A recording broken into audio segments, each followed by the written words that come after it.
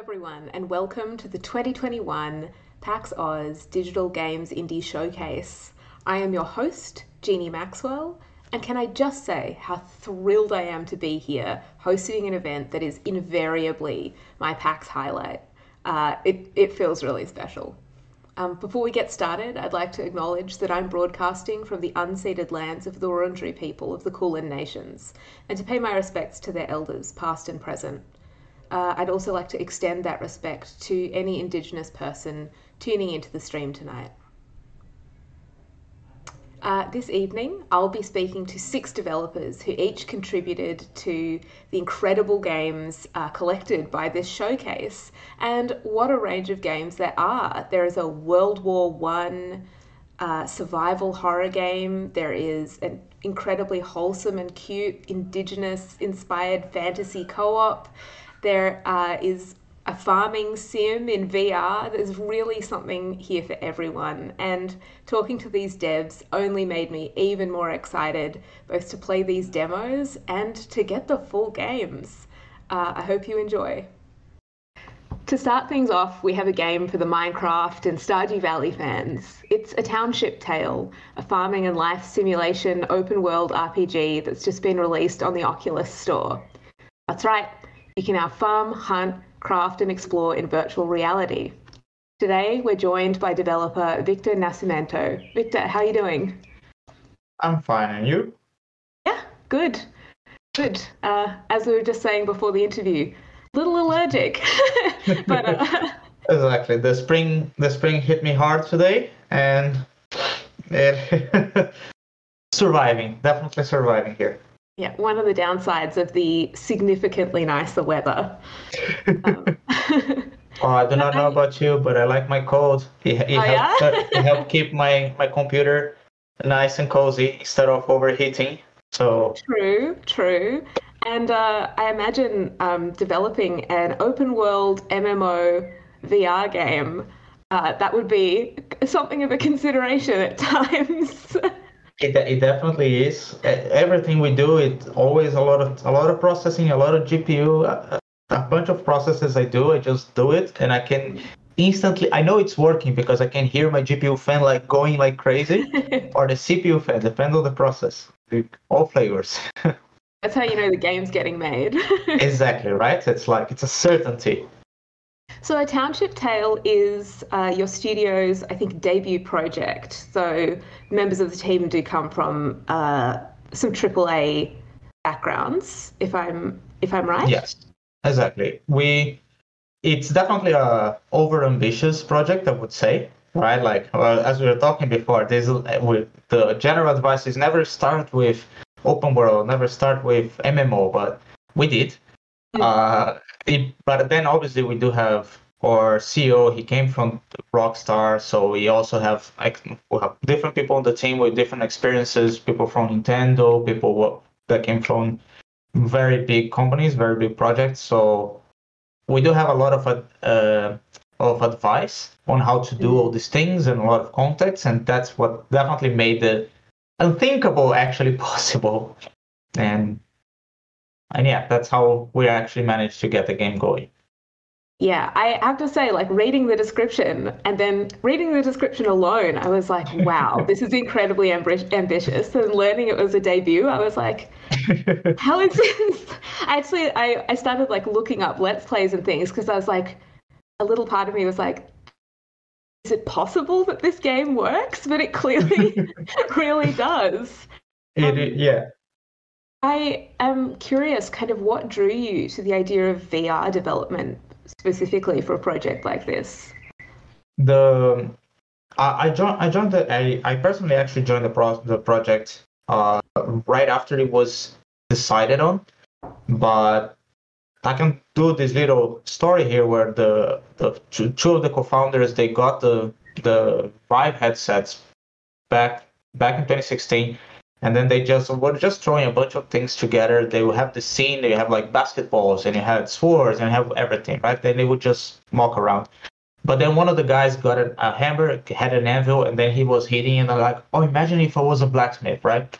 But what about being a blacksmith if you cannot use the things that you make, right? So now you make your sword and then you go fight this thing. Why do you fight this thing? So you can get more resources and then you can, oh, but should I do everything by myself? No, the idea grew there. So I joined right after that, like 2-3 months later. And then they had this prototype, very, very rough, that actually showed at PAX 2016. And I was like, I saw the game and like, it just blew my mind. It completely blew my mind, like all the possibilities, right? Because suddenly when I'm playing any FPS or something like that, where you can just point your gun and like, can you pick this item? It means like I point my gun at the thing and I just shoot it, right? Like play Left 4 Dead or those kinds of game. That's the only interaction you have between players. Yeah. But then being a Township Tale and being able to say, hey, like grab this thing, here is something, let's go over there. So you do all these things, enables you to really feel like you're there. And that is just completely mind-blowing for me at the time. It still is a lot of time. From time to time, I still like forget that I am in the game.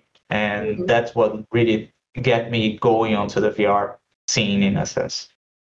That was actually something that really stood out to me is like the range of animations and the range of kind of movement in the game. That's really incredible. And I feel, I mean, a huge feat in any 3D like open world, but yeah, particularly in this one. I'm really interested in kind of how your art direction and tech art sort of responded to, I guess, either the constraints or opportunities of VR as a format. It's a very interesting question, right? Because in one aspect, it's actually much easier, right? Because when you're doing a game that is very standardized, like Dark Souls or Monster Hunter, where you have a lot of animations based on weapons and gear and everything, it's everything very time consuming. But in VR, the player just tracks the player actually, right? So like if I put my hand there, the character hand goes there. So it's pretty much just doing inverse kinematics, and that's all in engineering side, and the player just goes, right? So for the actual player, it's a much easier process. They just need to just organize everything to be a bit more performant than you would expect on a standalone PC. But outside of that, for them, it's like much easier because they don't need to be building massive libraries of animations. I would say we have like a tenth of what a regular game has of animations, because of that, the main player is not animated at all actually. So that's much easier. Still, I think keeping the arms connected and moving relatively realistically is such a range of I'm just saying it's easier on art department. On engineering department, it's a totally different story. Okay. The real artists. Exactly, please. So I want to know more about kind of the world itself. There's like a pretty incredible range of activities and things you can do, and like the amount of crafting and exploration is really impressive. Exactly how big is the world of A Township Tale?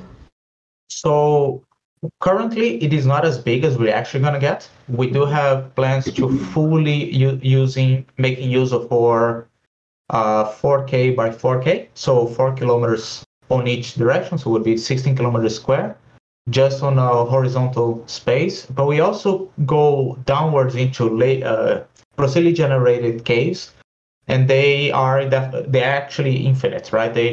They're just going to be limited by precision of your computer, right? So we have players that go down to layer 200, 300, and that is we always find that amazing, but it is definitely a possibility. So how big it is currently, I would say we are on about 4 kilometers square, I would say. But we do have some plans in the future to actually make full use of the overworld 16K, and obviously having other possibilities of going on the other axis. So going deeper into the caves or going into some other form of exploration. So that's incredible. Yeah, what an amazing answer. The other thing that kind of really I found really heartening about this game is like it's sort of known already for having a really welcoming community. Obviously, there are the occasional like item thieves. It's hard to avoid. It's a social game, and sometimes people do antisocial things, you know. Exactly. But I wonder, like, if that was something you kind of had in your mind as you were developing the game, how to, I guess, create that like positive sense of community. It's I would say that it's something that is we were quite fortuitous to get because we were always very close to our community from the ground up. We we built our company around Discord in a sense. So everybody in the company is in Discord. A lot of users message us, and we do try to answer back. We can answer back literally everyone because sometimes they can be a bit overwhelming.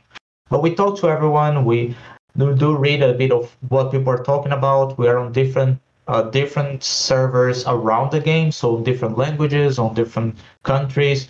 More than like to monitor a Big Brother style thing, but more like just so we are there to actually help those people, right? To help when they have ideas, when they have questions, when they have issues.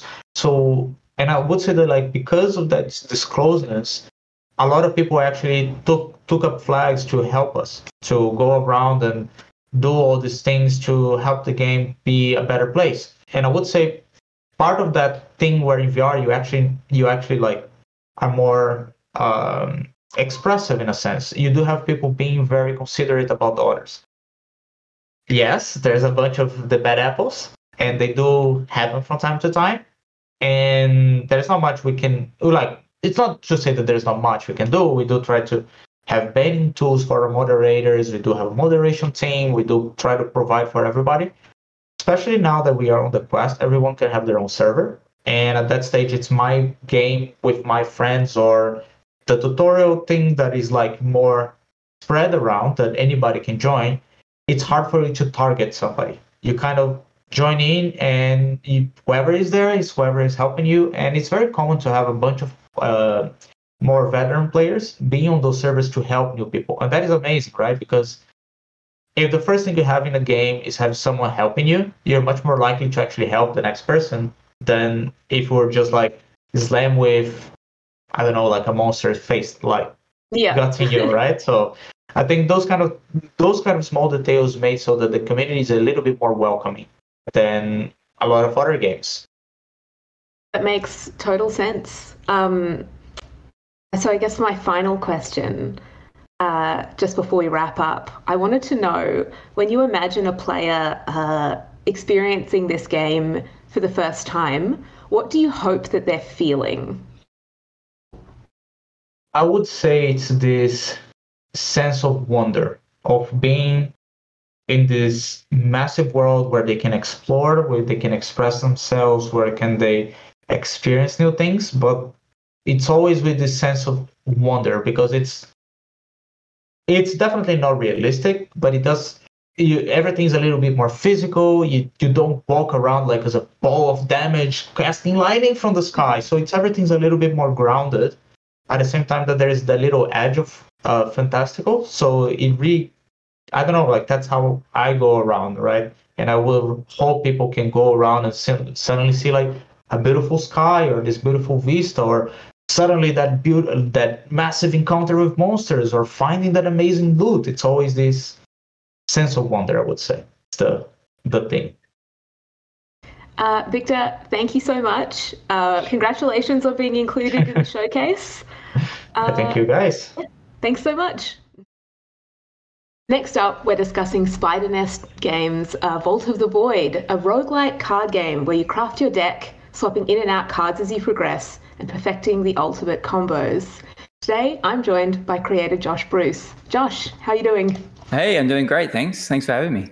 Oh my God, congratulations on being part of the showcase. It's like a pretty incredible lineup, I think. Oh yeah, right on. Yeah, it's a big honor. So yeah, really happy that when I got the news, it's very, very cool. So thank you. I was thinking, just to start off, could you kind of describe your game I guess in your own words.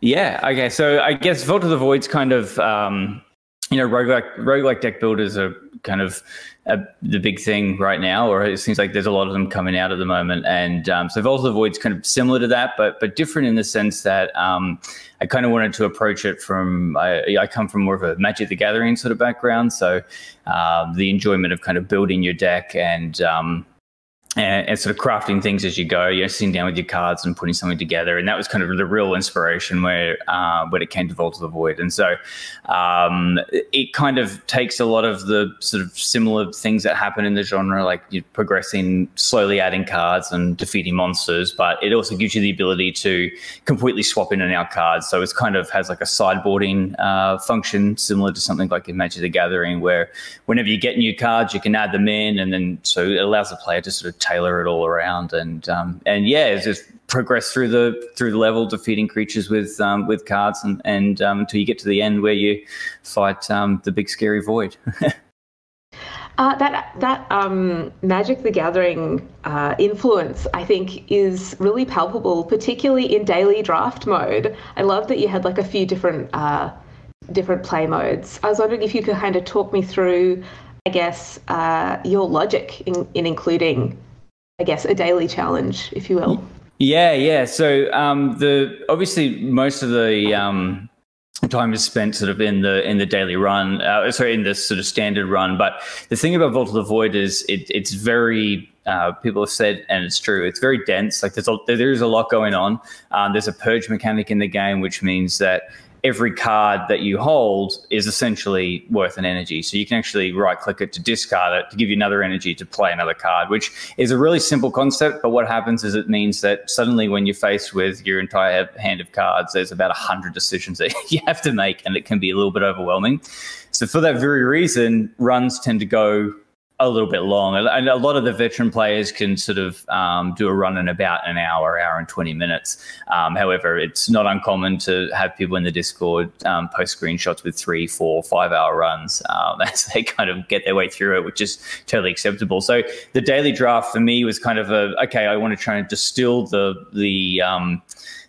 process of what the game is, but in like if you've only got sort of 40 minutes to just blast something out, hey, jump in. A lot of the decisions are made for you. The class is set. The deck is like there's like a booster pack which just opens, and you just build your deck as you go, and it's just doing fights. So it's just doing the fighting all the monsters and stuff like that, rather than like all the event rooms. And it's a single floor only, and it just gives players the ability to, hey, I've only got sort of 30-40 minutes, but I want to thrash something around here, and hooked a leaderboard up to it, and that's it. So yeah, it's the people that like it really like it, and they like the fact that they can just get in and have a go. Totally. I was hoping to kind of dive a bit deeper into kind of the roguelike elements of the game as well. Mm-hmm. Is there anything you carry over between successful runs, or is the player always starting fresh? Yeah, so that's one of the things I had to decide pretty early on, and I've been pretty public, I guess, with sort of my stance when it comes to sort of roguelikes and this entire genre, and that is that I actually don't really play them. And so I come from a position where I intentionally now don't play them. I don't play the card games or the deck builders because I want to try and approach things a little fresh. And so my perspective on it is probably a little bit different to other people's. I know that a lot of people like that meta progression and being like slowly getting stronger and stuff like that, or unlocking cards. And with Vault of the Void, the way that I went with it is basically I said no meta progression whatsoever. So every time you start, you're starting at the same power level, and there is some exceptions to that. So each time you play the game, you'll earn sort of void points, is what they're called. Happily, no, I think, yeah, if I ever need a name, I just throw void on the start of something, and it works out. But so you earn these void points, and then in the unlocks menu, you can unlock deck backs. That for me, my background, actually my full-time job is I'm a concept artist. So I work on artwork for video games and stuff. I freelance concept artist. So art is like the big thing for me. And I love the Hearthstone deck backs. And so I was like, yeah, definitely going to put these in. So there's deck backs in there that you can unlock with your void points.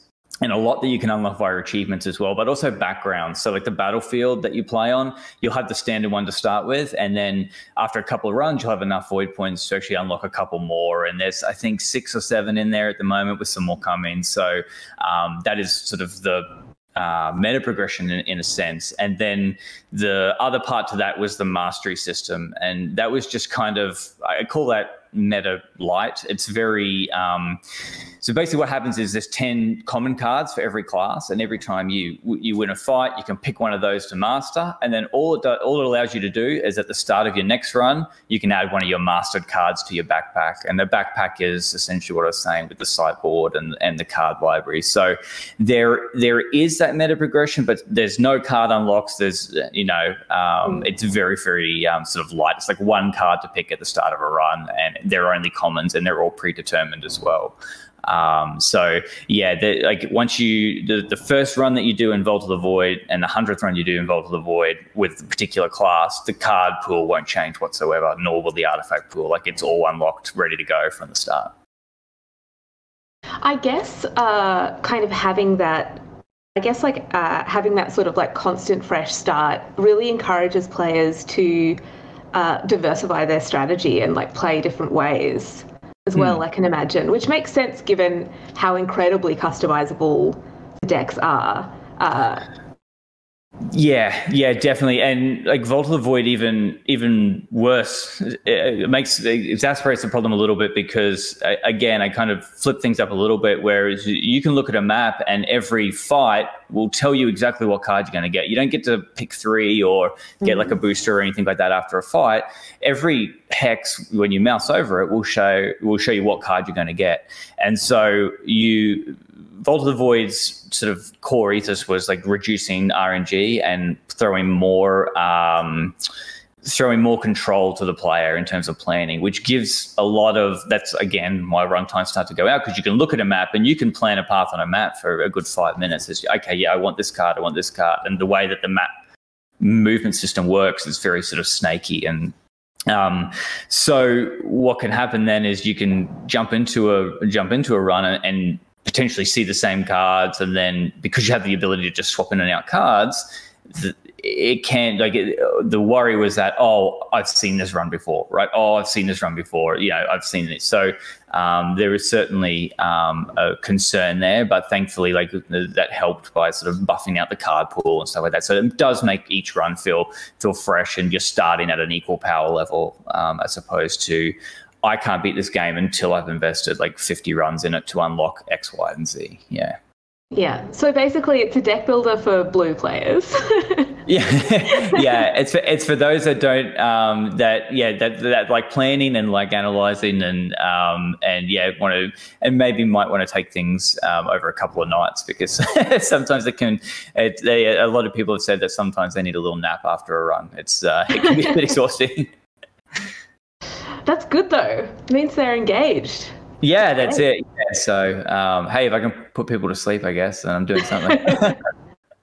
I wonder if you could kind of expand on how the class system sort of works. Mm-hmm. Yeah, sure. So, in the game.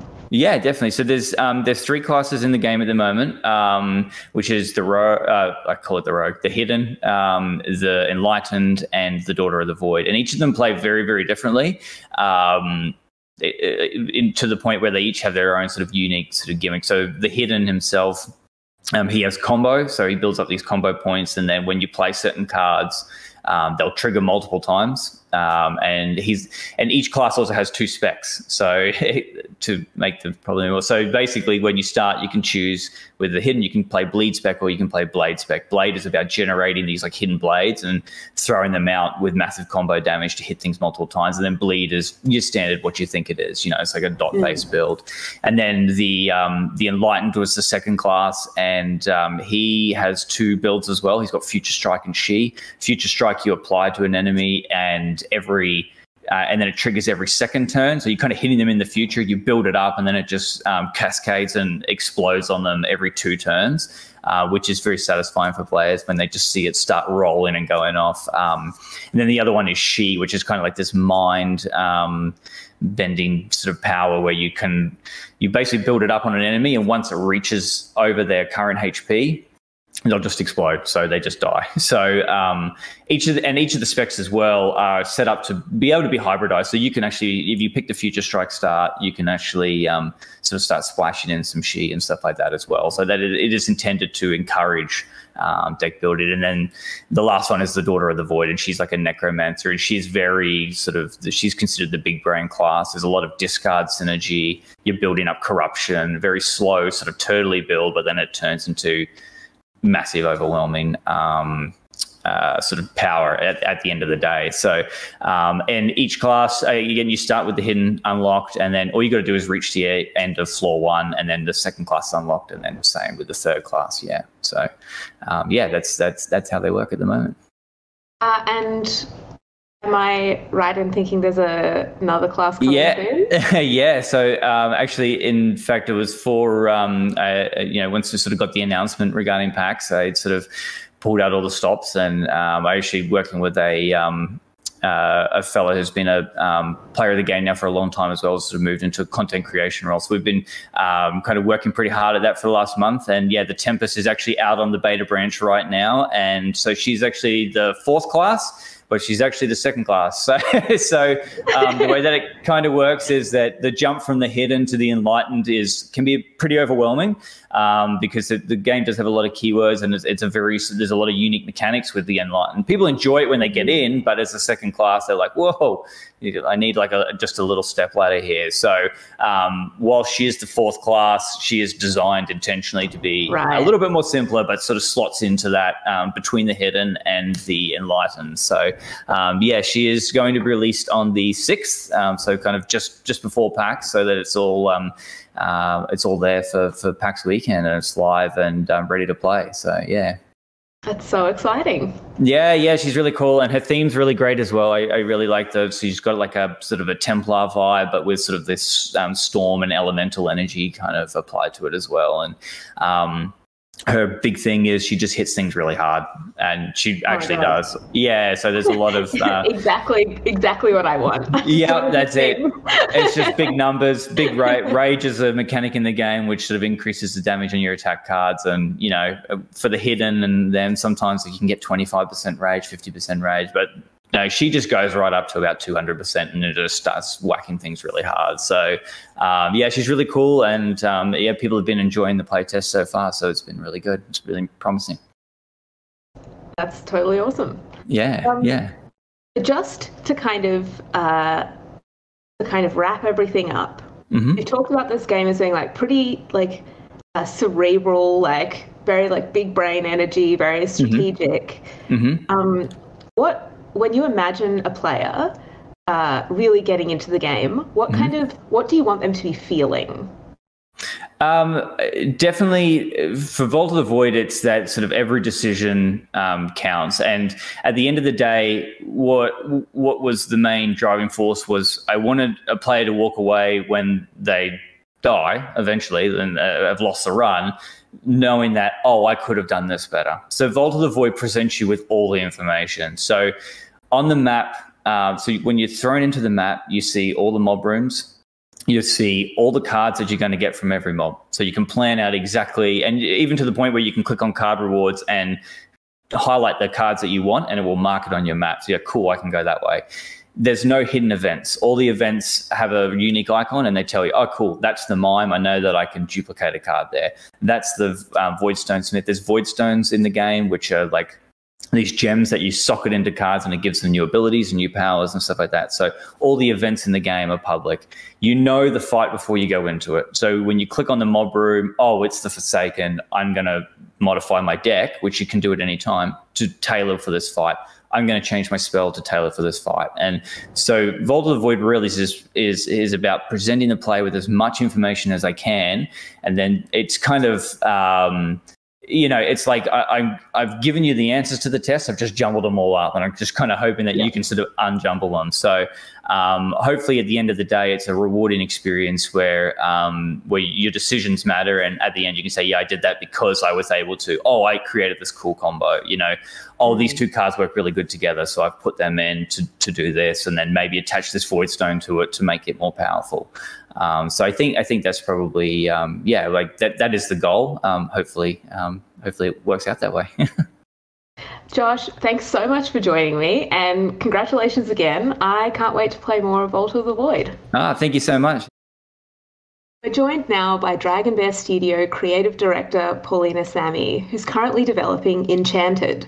Enchanted is a gorgeous couch co-op where you run a cute little inn set in fantasy Australia.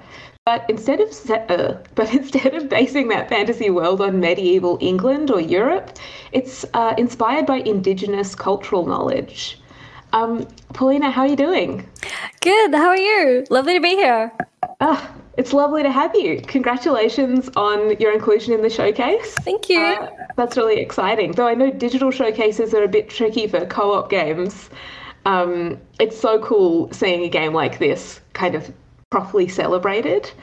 I thought to start off with, maybe you could kind of introduce the game sort of in your own words. Sure thing. So Enchanted is a cooperative multiplayer online game where you and up to 4 friends play together running a magical inn.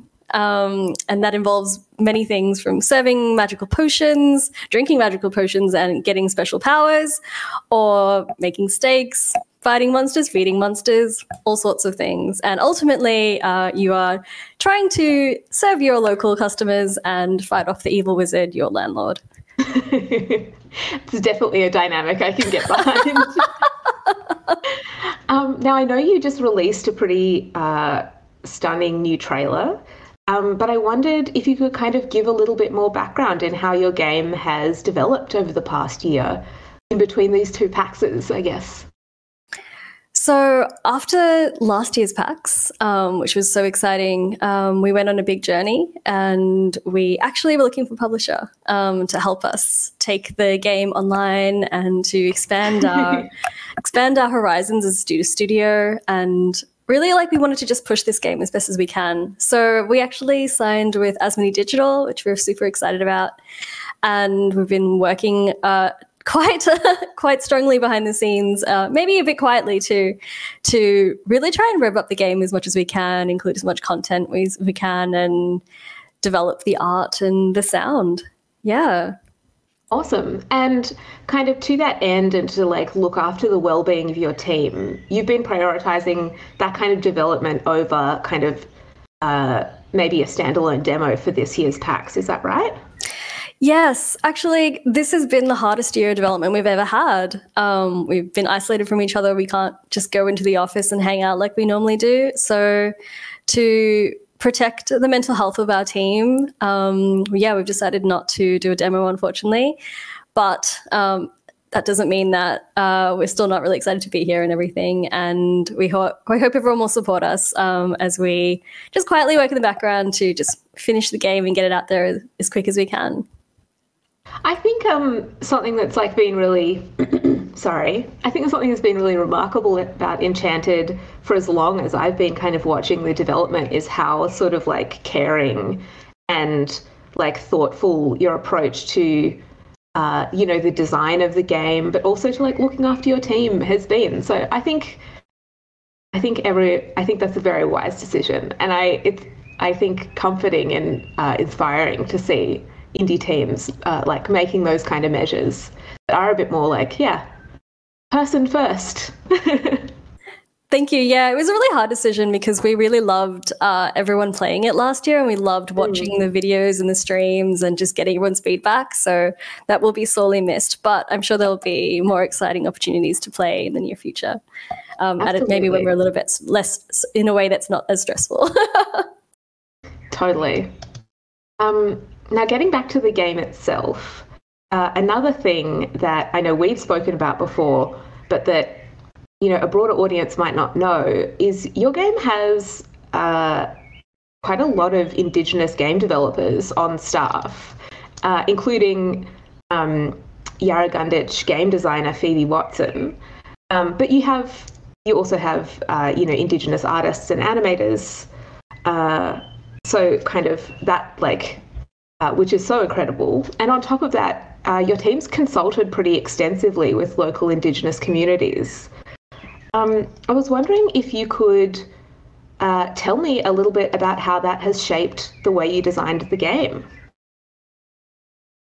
Quite heavily. From the very start, we wanted to work with a whole variety of people, and definitely try to include as many Indigenous designers and games artists and mob as we could. So there are a lot of values in the game that are kind of deep-seated with that. So there are, environmental values in there. There is, there's fishing in the game, and the way that we've designed the fishing is that, you got to watch out for the endangered fish, and the object isn't to overfish, it's to fish as sustainably as you can. So we tried to tweak, how the players can having fun and making sure that we captured those important values of the community so that they would feel happy and proud and to share those values. So we think they're important. Okay, you didn't tell me there was fishing in this game. Oh, I'm so sorry. Spoilers. Wait, no. I obviously need to know everything now. You might not know this about me, but I am a fishing minigame obsessive. I love a fishing minigame. Okay, let me tell you all about it. Okay, so every day you run during the day, and then in the afternoon, and then in the night you have a little bit of a breathe, and you make some choices and you relax. But I felt like, what we all need as players? A holiday. So every so often there's these things called harvest days, and you go out into the world and you harvest different things and you learn about plants and agriculture, which is really important to the community and the historical way of life. You do fishing in one of them, and Kalan, one of the Indigenous elders, teaches you how to do fishing using spears, and there are rainbow fish and codfish, and it's actually just really fun, and it's just fun to play and splash around in water. That's so gorgeous. So the game really, maybe unlike something like a game like Overcooked, which is very much just set in that little competitive, and this is not no shade to Overcooked, but it's set just in that little competitive space, really. And moving out is similar. You can which is another Australian co-op game, you kind of move between, little arenas where you do the same sort of, you do that same chaotic cooperative mechanic in every space. But it sounds like Enchanted takes kind of a different approach. Most definitely. I loved Overcooked, and it was a huge inspiration. I found it too stressful though. Yeah. And I wanted to keep my friendships. So we kind of designed it in the opposite way of yes, you can go as hard as you want and you can try and get the best score and you can be as competitive. But the game is actually designed in a way that watches how you play and adapts based on that. So if you're doing really well, it will keep continuing to challenge you if that's what it thinks you should do. Or if you're having a rough day and you want to just relax, it will let you relax. There's some really cool, we call it the AI task director, which is kind of like the secret magic source behind the game that's watching how you play and giving you real-time adjustments. But yeah, more holistically, the idea is that I think that I want to create a little bit of space so that people can play the game that they want to play it and have these downtime moments to relax and chat to their friends and take it the way that they want to take it. I feel like the world's already stressful enough with all the things going on that I don't want to stress the players more unless they want that. You know what I mean? I know exactly what you mean. I love that approach. I can imagine that could also make the game could kind of open the game up a bit more to kind of a wider range of players as well. I really hope so. In all the playtesting we've done at PAX, at Acme, and all the places, we really love seeing families play it together, and kids teaching their parents how to play it is really adorable. And just, letting people, enjoy the experience of playing with 4 people and not just being overwhelmed by every single thing you have to do. Because I think that's ultimately why we play games, right? It's to have this beautiful experience particularly for co-op games, with the people that you care about. Totally, totally. Or in the case of Overcooked, totally destroy all your relationships. Maybe there are really strong relationships out there that got stronger. I don't know. I mean, that's a trial by fire, though. That's sure. true. That's really cool. Kind of that more relaxed approach seems like quite innovative and new. I don't know if I've seen a game like that, a co-op game, do that kind of thing before. No, go on. Thank you. I hadn't seen it either, so I thought, let's give it a go. Yeah, absolutely. And like that's such a thing about this game. Like it is really, it's really cute and really approachable, but it is also like quite groundbreaking. I think like there are lots of design decisions you've made that are just like, oh, I've never seen someone do that. Like. Thank you. Yeah, the team is like so talented, so it's really exciting that we get to do things like that and try different things. And yeah, ultimately, I think that it's really important to let players play the way that I want to play. Totally. Are there things, because I know like your vision really has evolved over time and like you've grown with the game and the game has kind of grown with you. Are there, I guess, aspects of the game now that you think would have surprised Paulina of like 3 years ago when you were just starting out? There are a lot of things, but I think the biggest one for me is two, I think. One of them is having online multiplayer so that families or friends can play across the transatlantic or whatever they want. And that creating that connection across the world, I think is something really exciting, especially in the current situation when connection is hard. So that was a big thing that I'm really proud of. And I think the other thing is a direction that we took to really make sure that we built a really robust companion AI for single player. It's really funny. A lot of the playtesters have found that they like single player more than multiplayer. Maybe it's because we were like, how do we design an AI that gives you the least emotional burden as possible? It will just do what you say, won't ask you any questions, and I feel like that's maybe something we don't get in real life. So maybe not. So I think that is something that I've loved and have been surprised by too. Yeah. All right. Just to kind of wrap everything up, I've been asking all the developers I'm interviewing the same final question, and that is, when you imagine someone playing this game, what do you want them to be feeling? Wonder, immersion, joy, overwhelmed cuteness. I would love them to be feeling squee. I would love them to have an amazing time. And I don't know, I would love them to find a little pocket of happiness and maybe even zen that they can take with them after they're finished forever. Oh, what an answer. It's always so lovely talking to you. Congratulations again. Thank on you. Being part of the showcase. Thank you. And I can't wait to see more of Enchanted. You will do soon. Thanks so much, everyone. Next up, I'm speaking to Ian McClarty, an award-winning experimental game developer who's currently exploring an open world in his latest game, Mars First Logistics. It's a physics simulator where you build and control little courier robots on a new outpost on Mars. Ian, how are you doing? I'm good, thanks, Jini. Just to kick things off, I was wondering if you could kind of, introduce the game in your own words.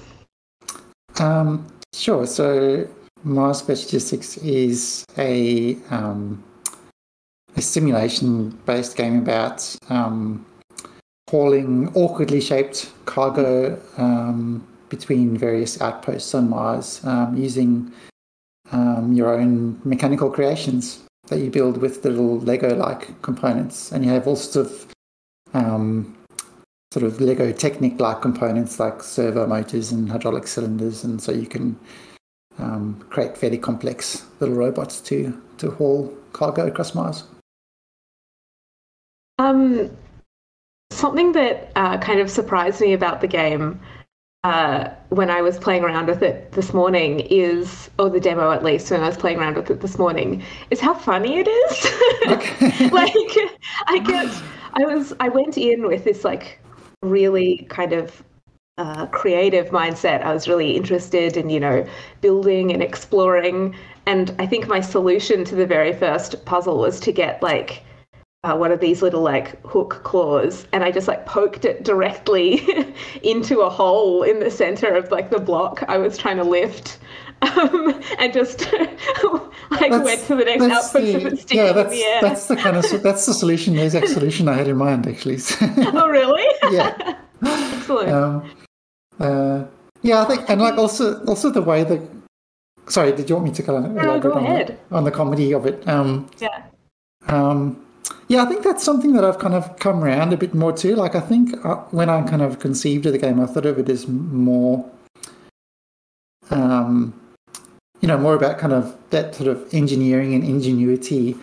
But I've noticed that a lot of people kind of react the way you did, and find, and the sort of robots you make tend to have a lot of kind of funny personality about them. The way they kind of wobble and stuff, and so I've kind of embraced that a bit more now, and I'm kind of all for it. And I think the aesthetic of the game kind of leans into that as well. It's kind of quite a playful kind of look as well. Totally. So I kind of, what I think of it is kind of like, I don't know, there's old Lego instruction manuals with the kind of sort of pre-primary colors, everything's kind of outlined. And it has this kind of like simultaneously playful look to it, but also very, very functional. It's very clear like where everything goes. And so I really like that kind of utilitarian, but also kind of playful kind of mix. So there's a kind of engineering industriousness, but then also like this kind of just wholesome kind of playfulness about it. Totally. Yeah. I was going to ask you about art direction, but now if you say that, I feel like that just falls into place.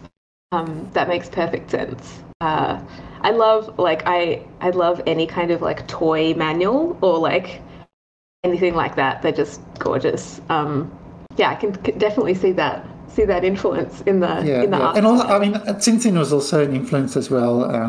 I guess like I used to enjoy Tintin a lot growing up, so that kind of sort of kind of flat color illustration is quite. A lot of people say it's like reminds me of Mobius as well, but I'm not really that familiar with Mobius, so I can't really cite Mobius as that influence. Yeah. I think based on Mars First Logistics, you would enjoy Mobius's work a lot. Yeah. A lot, I think. Yeah. So maybe this is my own bias, but I think of you very much as a puzzle designer, kind of an experimental puzzle designer, maybe first and foremost. And this feels like a bit of a departure from works like Jump Grid or other kind of more like puzzly games you've made. And I wondered, I guess to start with, why the shift? What excites you about this world? So, I guess I don't know if there's a particular reason for the like shift necessarily. I mean, I definitely have sort of played with more free-form kind of less level-based games, but not as a commercial product like this one is. But I think, I mean, one of the really appealing things about this game for me working on it is the process of making it is basically just making some toys and then seeing how fun they are to play with, right? So whereas like a level-based game like Dissembler or Jump Grid,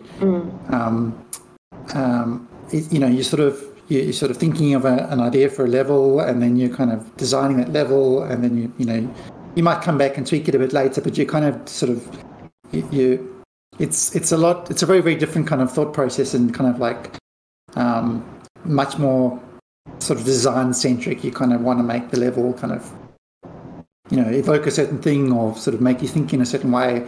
Whereas this is much more kind of free form and open ended, and you kind of just it's a much kind of looser. I mean, you're still obviously trying to, you're trying to put things in there that interact well together and kind of make for kind of fun experiences. But like, it feels like a much more kind of open and in a lot of ways more fun experience for me, because I'm kind of just part of the design is just really sort of making things and just playing with them and just seeing how they feel, So, yeah. Weirdly, it kind of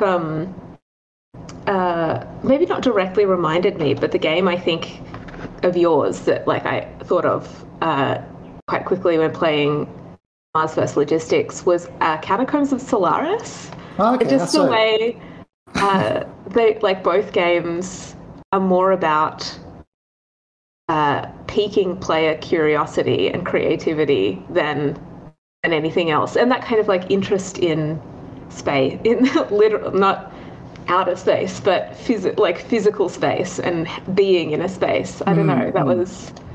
I think you can definitely trace it to. I mean, I think probably the closest game that for me that it's related to is a free game I made called Red Desert Render, which is got a big open desert, and it's got these sort of, and you kind of explore the desert, but then there's kind of these kind of intentional glitches that you can find that kind of let you experience the space in different ways.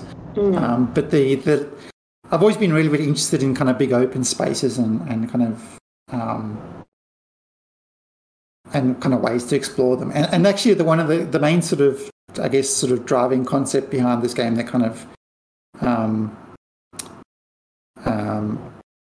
led me to this game was this kind of idea of how to make a landscape be like a character in the game, like, and so this idea of like actually, making it's your main adversary in the game, right? Is the landscape. Yeah. So, that was kind of like the main kind of idea I was exploring when I got into this game. Yeah. Well, with that in mind, I'd love to hear more about why you wanted to set the game on Mars, because it kind of seems like a particular challenge, right? The environment is your adversary, but Mars, famously, not a lot of plant life. Not a lot of I think one of the things that kind of appeals to me about the Mars, but also the fact that you're kind of doing deliveries, is it's very kind of grounded, and it's like you're kind of doing a job and you're kind of contributing to this, colony that's going up on Mars, and it's sort of, I think it just makes it feel a bit more kind of grounded. You're not like really battling space aliens. You're not, you're not sort of exploring like alien planets. So it's a bit, it's something to kind of lean on. And obviously there's currently a rover on Mars, and there's been other rovers, and there's new images coming from Mars. So it's kind of in the collective consciousness a bit.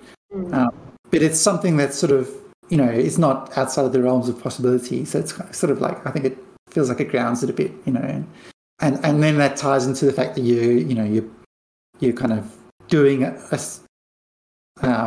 kind of a menial task of doing deliveries, so it just kind of, I don't know, it just sort of leans into that, I guess, groundedness for me. That makes sense.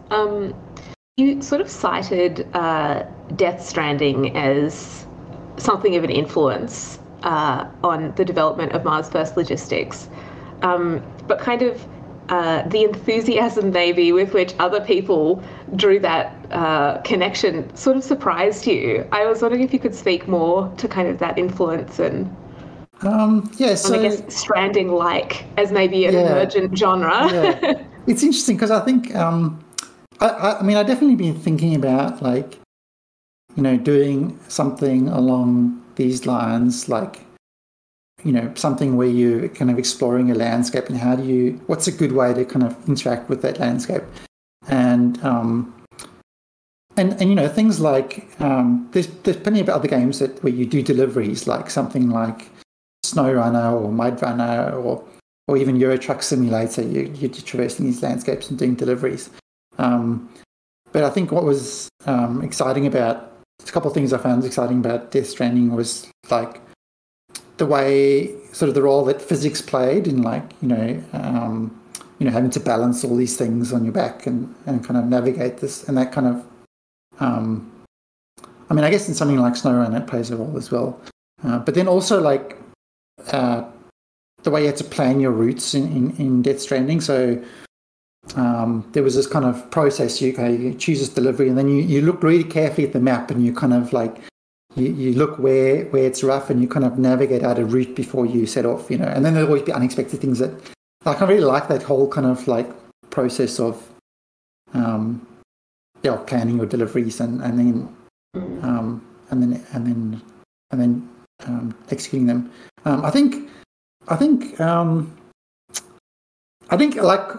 one of the things like why I was a bit surprised is like obviously there's a whole lot of other stuff in Death Stranding as well, right? Like there's a whole story, and it's this very strange like universe. But I guess I was kind of a bit surprised that people sort of think of Death Stranding as this delivery game, which I suppose it is, but it's also so much other stuff as well, right?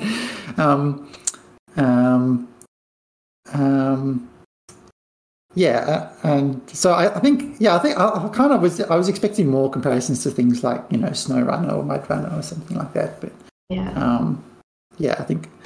I think probably because it's so fresh in people's mind, Death Stranding, it was really popular. So it's sort of funny as well, isn't it? Like Death Stranding like had this surreal, complex kind of world building stuff, but so much like the people who love it, all I hear them talking about is delivering, delivery.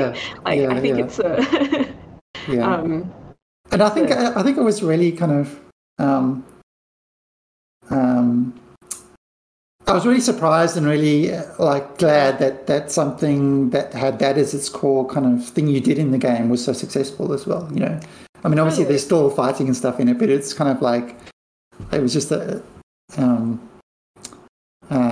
it kind of gave me a bit more made me think, maybe I could make a game where you just deliver things, and that could also be viable, right? So yeah. It's always exciting to me to see games that are genuinely a bit weird kind of really find their audience. Yeah. It's awesome. I've been thinking that about Among Us as well. Like it's this little Newgrounds looking game.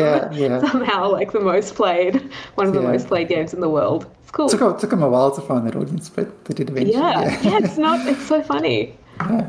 I was wondering if you felt that kind of your background with even though I guess genre-wise Mars vs. Logistics is quite different. I was wondering if you think that your background kind of with puzzle design had informed the way you approached this game, because there is still that sort of problem-solving definitely side of things. Yeah, I'm definitely thinking about what kind of designing different cargo to carry and sort of the constraints on that. I'd like to have cargo that you have to keep upright, for example. There's a certain type of cargo, which I did actually show in the stream that I did on Steam recently, which is an anti-gravity device, which kind of doesn't have any inertia, so it will kind of float away if you don't hang on to it. But sort of things like that will create interesting problems for the player to have to deal with, So I think, I think that kind of is all informed by previously grappling with those kind of problems. Thinking about that makes sense. Yeah. So I'm asking all the devs the same final question, which is just when you imagine someone picking up this game and playing it, what do you hope that they're feeling? I should have a really good answer to say. So I hope they get a sense of their own ingenuity, right? So that's one. I want people to feel like they've kind of invented something new, and even if it feels like they've kind of done it in a way that wasn't maybe what was intended. Like even you saying it didn't feel like the intended way, but it was. But like so, like having that sense of ingenuity, I think, is the main thing. And then also like having a sense of like, exploring this kind of big kind of space and contributing, like, you know, getting sort of that sort of like sense of doing a job, kind of, you know, of like contributing to this like kind of effort of a colony on Mars, I guess. Yeah.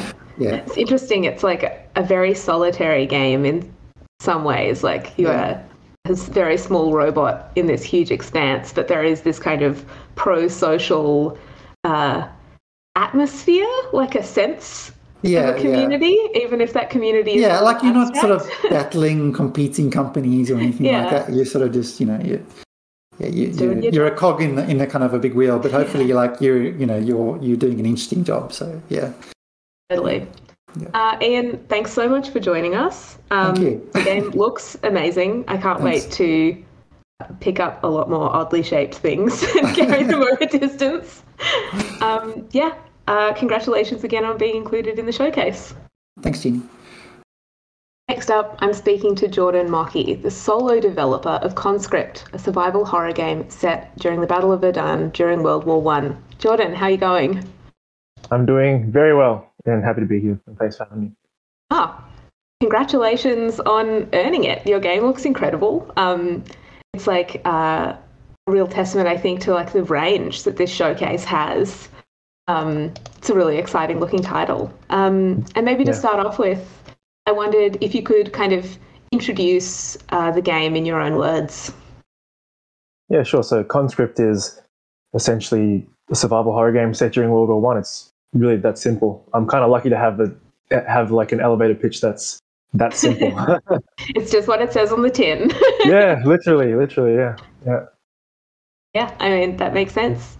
And you've been developing this game on your own for a few years now, is that right? Yeah. The dates are a bit blurry now because it's just been roughly 3 to 4 years, and you know, a lot of that was like because I've never actually done game development before. This is my first project, so a lot of the first year was just fumbling around and learning and making mistakes and all that kind of stuff. So it's kind of hard to like pinpoint when production kind of began because it was just a lot of mucking around and making mistakes. But the whole process has been like 4 years roughly now. So. Well, I've interviewed quite a lot of game developers at this point, and from what I can tell, 99% of game development is mucking around and making mistakes. Yeah. I mean, it's kind of hard to even like. You're right. It's. I guess people who play games don't really, and it's not their job to really understand at the end of the day. But it's a lot of mistake making. That's like all. That's like I feel like the past 4 years for me has just been mistake after mistake. But somehow this thing has popped up on the other end of it, and it's crazy. And what a thing it is! I was actually really interested in the historical setting of this game.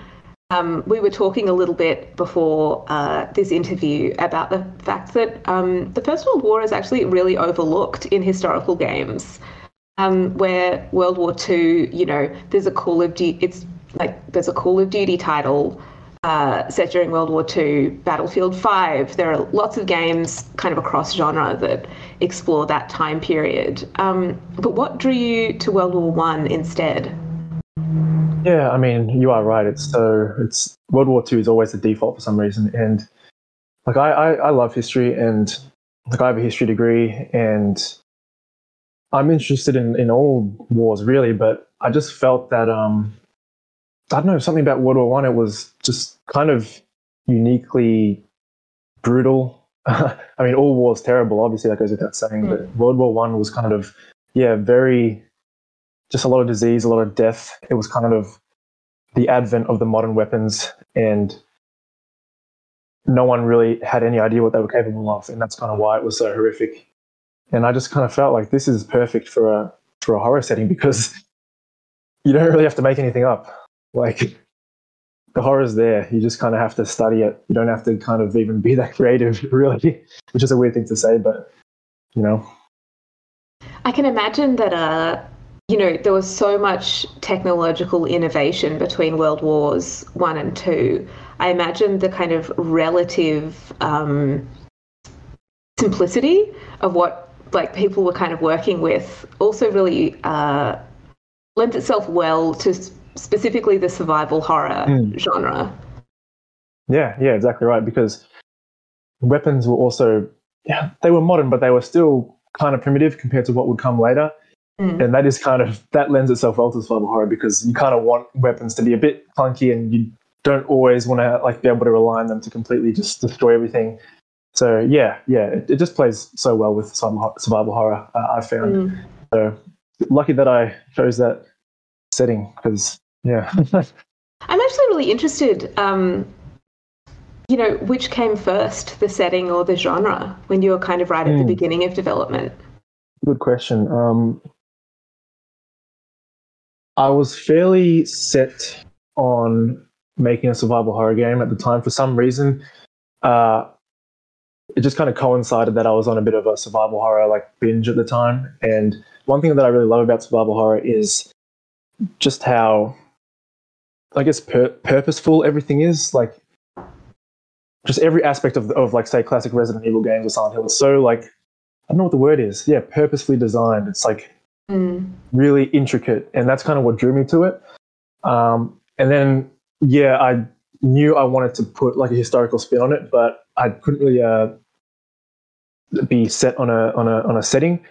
And so I thought about World War II. I thought about all these other events, and I just settled on World War One. It was actually originally going to have like a lot of different settings, like World War One, II, a whole bunch of wars, and it was going to be like a time travel thing. But that's way too out of scope. You know, classic indie developer type stuff where you just want to do everything at once. But eventually, I had to kind of rein it back and really stick with World War One. Yeah, I mean, that sounds like a very smart move in terms of scope, but also, you know, the game has, I've only played like a bit of the demo, but already, you know, the kind of atmosphere feels so like oppressive and consistent. Like, it really does, it fits. it makes sense, 100%. I think. Yeah, for sure. Yeah. So you mentioned Resident Evil as a design influence. How would you pitch Conscript to a Resident Evil fan? Well, it shares so many similarities with the original Resident Evils from a lot of different perspectives. Even though the game takes place in a trench, it's kind of a subtle thing, but the level design is actually very, very similar to Resident Evil 1 and 2, the mansion and the police station.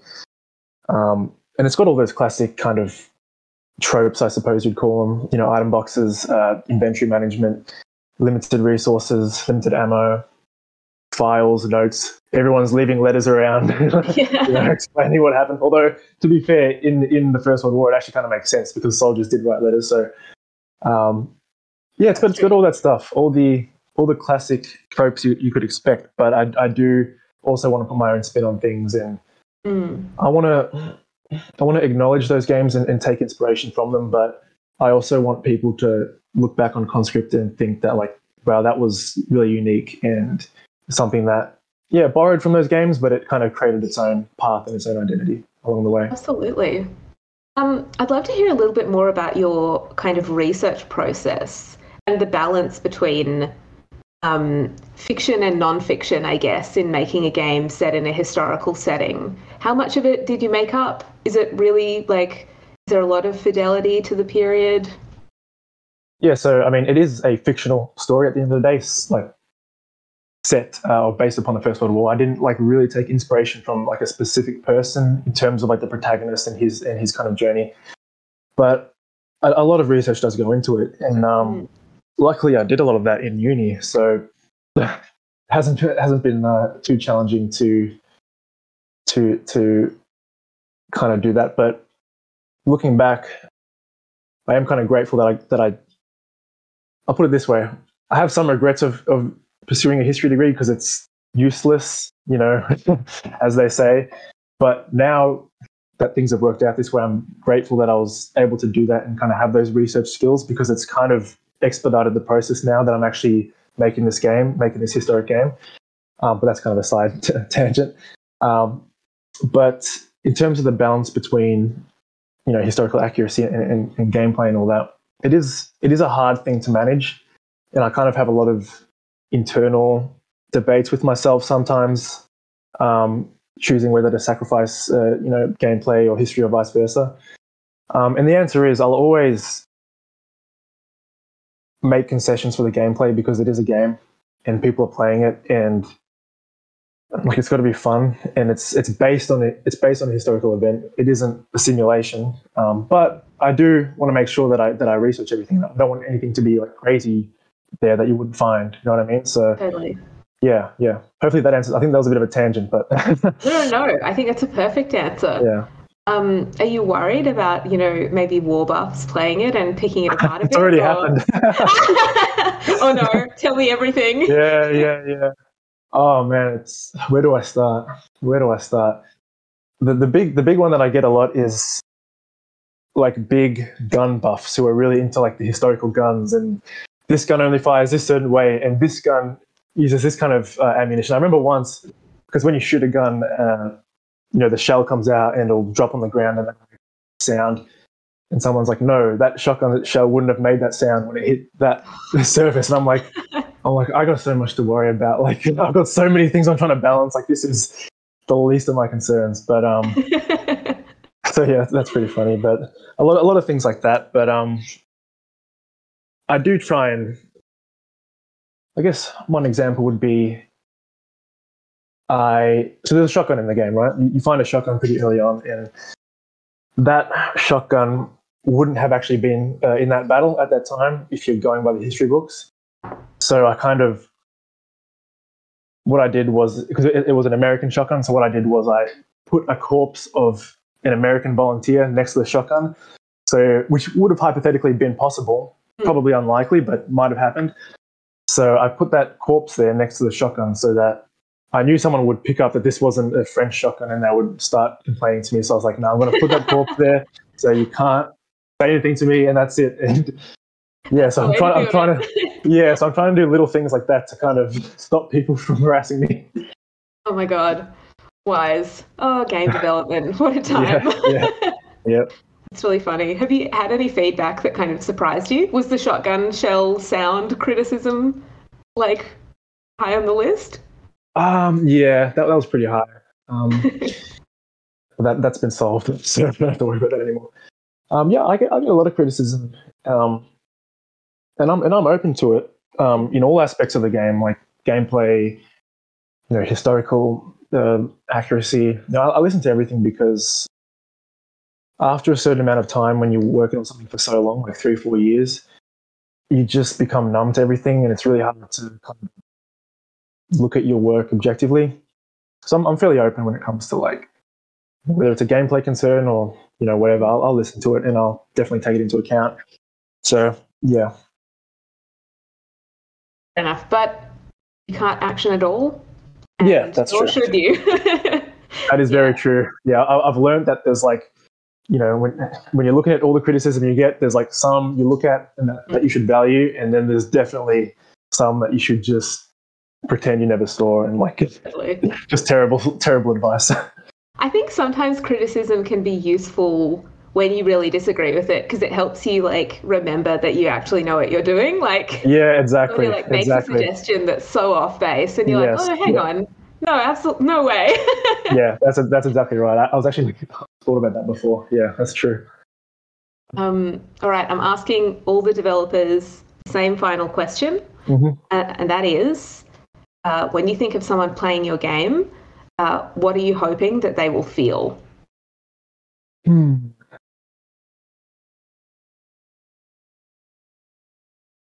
I want them to feel like, kind of like I said before, I want them to feel like they're playing something familiar, but also very, very unique.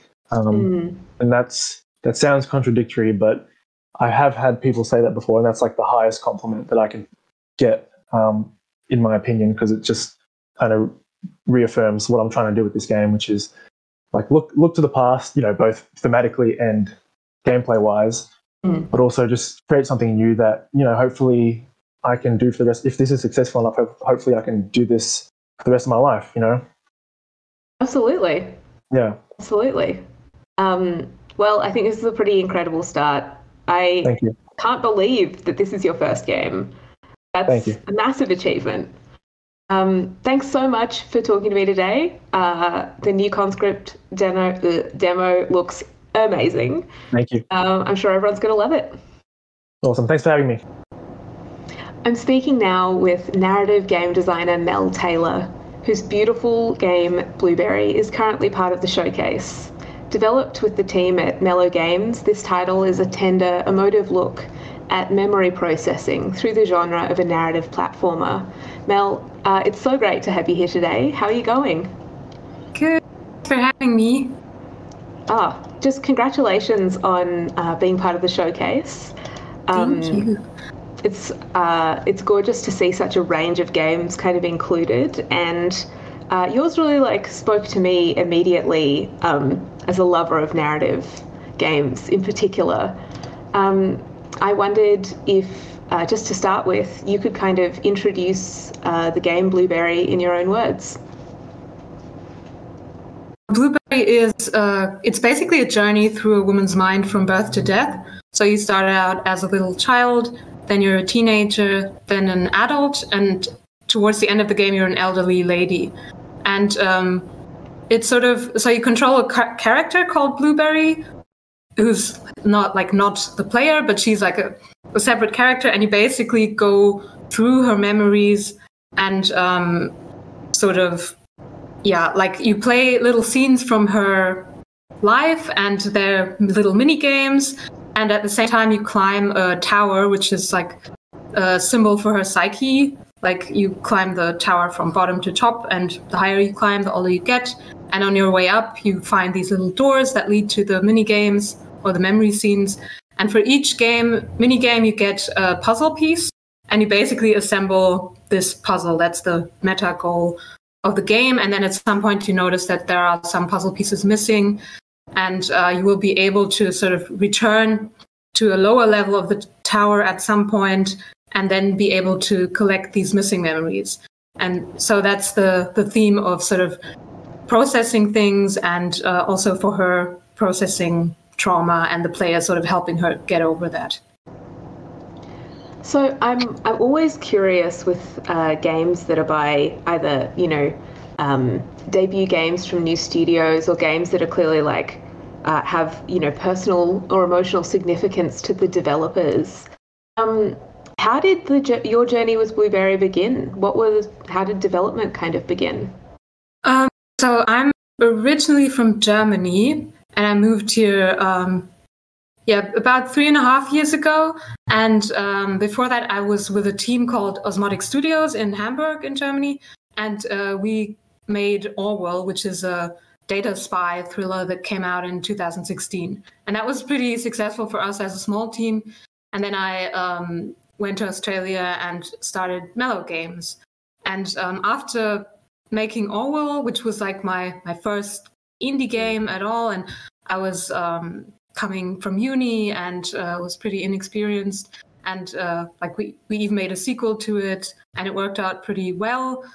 Then I wanted to sort of start my own thing and also make something that is a bit more personal, and something that I personally want to make and can relate to a lot.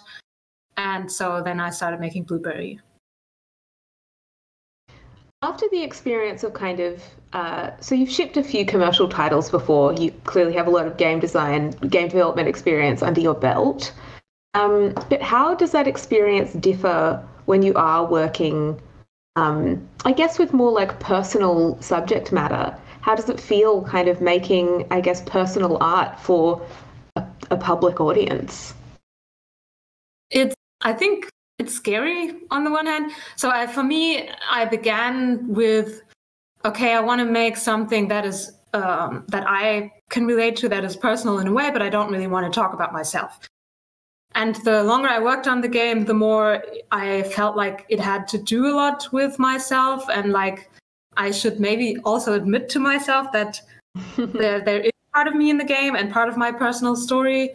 and part of me processing stuff, but also I wanted to still keep it like as a separate thing, because one, I'm not interested in just, I don't know, talking about me and my life story.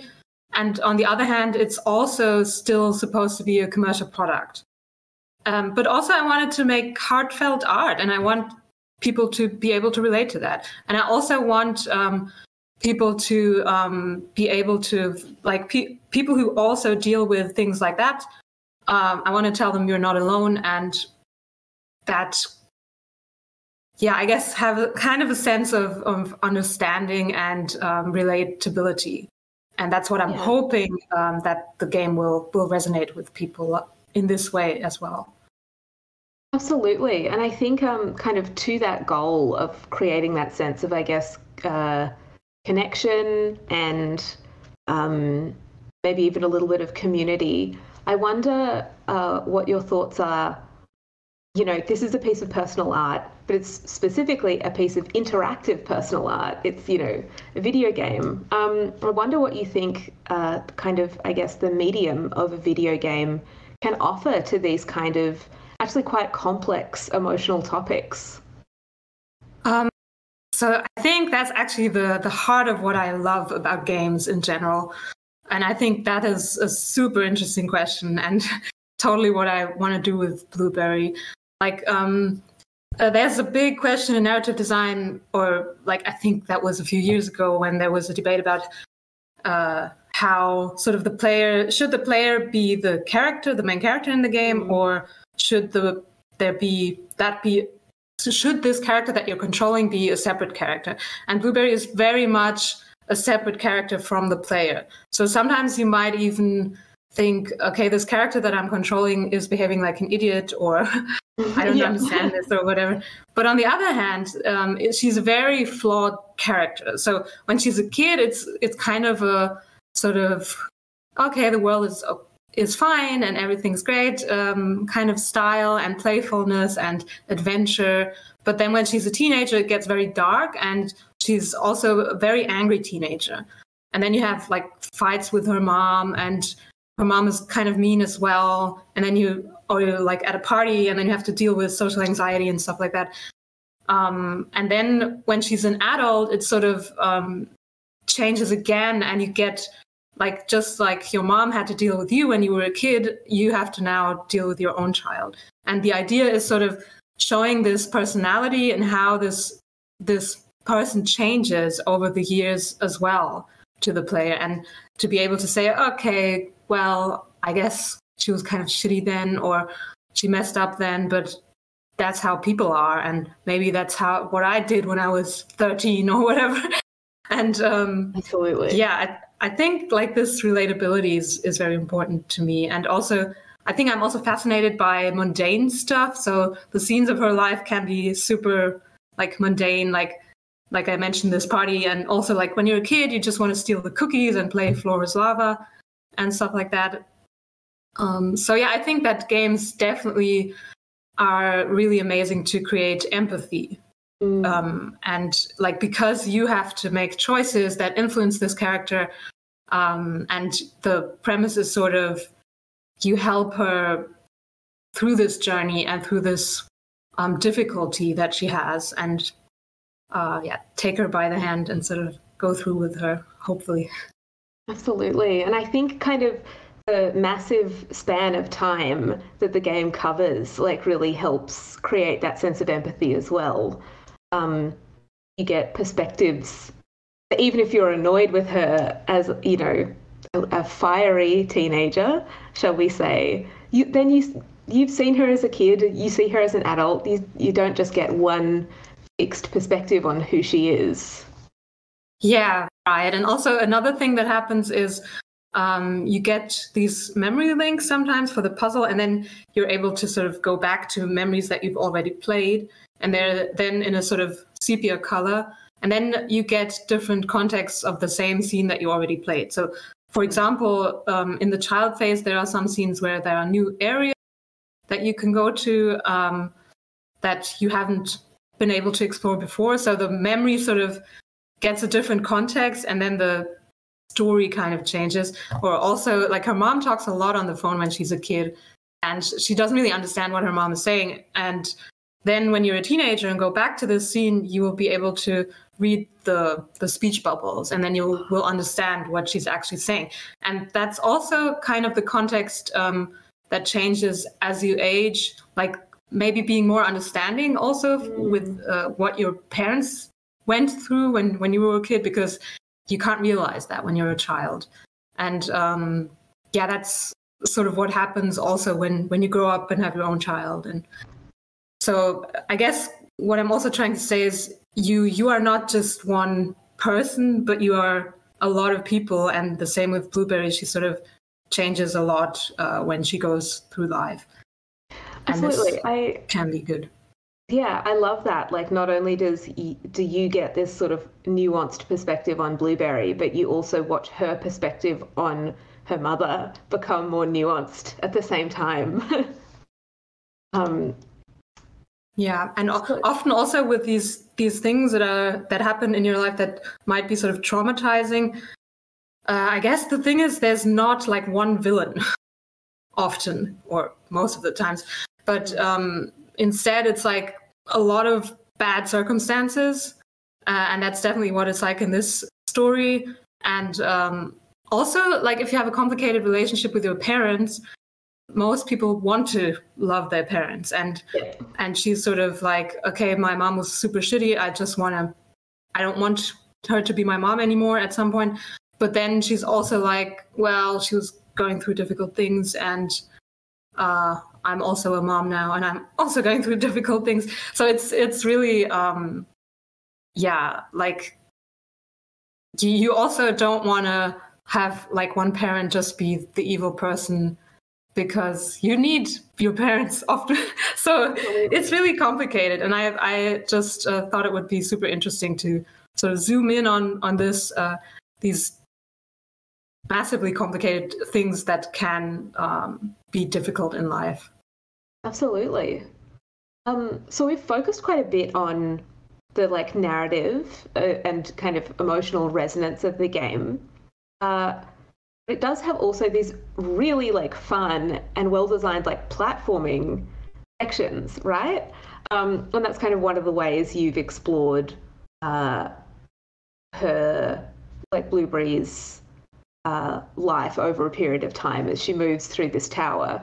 I wondered what kind of appealed to you about like the kind of more of a like platformer genre as a way to tell this story, or as part of telling this story? Yeah, so I definitely wanted to do those mini games to sort of have like gameplay that's related to the story and is practically different for every little game that you play. But I also wanted the player to sort of have time to spend with this character outside this very sort of fixed gameplay, and also to sort of experience her moods. And I thought that the platforming would be good for that, because like you can really set the atmosphere, and you can give the player a bit more freedom to jump around and explore and sort of spend time. So the idea is the tower is inside of her mind, and it's sort of there are a lot of things that just symbolize what she feels like. Like in the teenager phase, there's a storm, and it's like a lot darker than the child phase, and the music resonates with that, and the gameplay is like the character is also just taller, so the jumps feel different every time.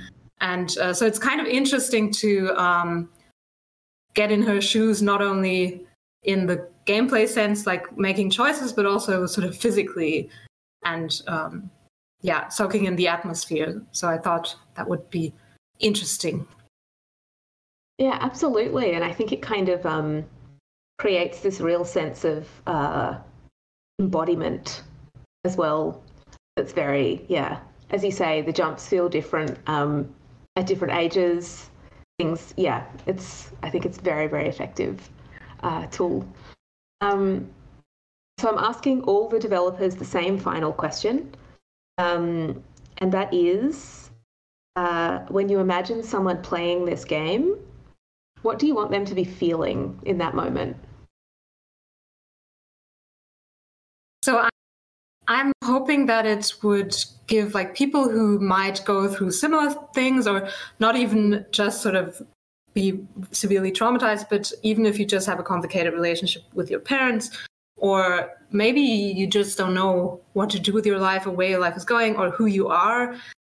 So if you can resonate with that the game sort of takes you on this journey and tells you you are not alone, and it can get better. Basically, it can be okay, and it's not supposed to sugarcoat it in any way, but also not be too depressing.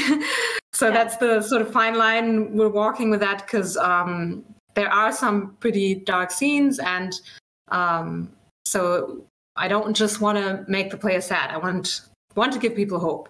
And on the other hand, people who don't really know a lot about maybe mental health or like dealing with things like that, to be a bit more empathetic of people who do, and sort of create awareness for that. And because if you see like a whole life and what they've been going through in detail, it's different from, I don't know, if you read an article about someone, because usually you only know the end result of whatever happened to them, or I don't know, read their Facebook posts and you don't know what they're going through in a lot of detail. And so, that's sort of what I'm hoping to achieve with the game. Absolutely. And what a beautiful game it is. Congratulations again on inclusion in the showcase. It's so well deserved. And I can't wait to play the game in full. Thank you so much.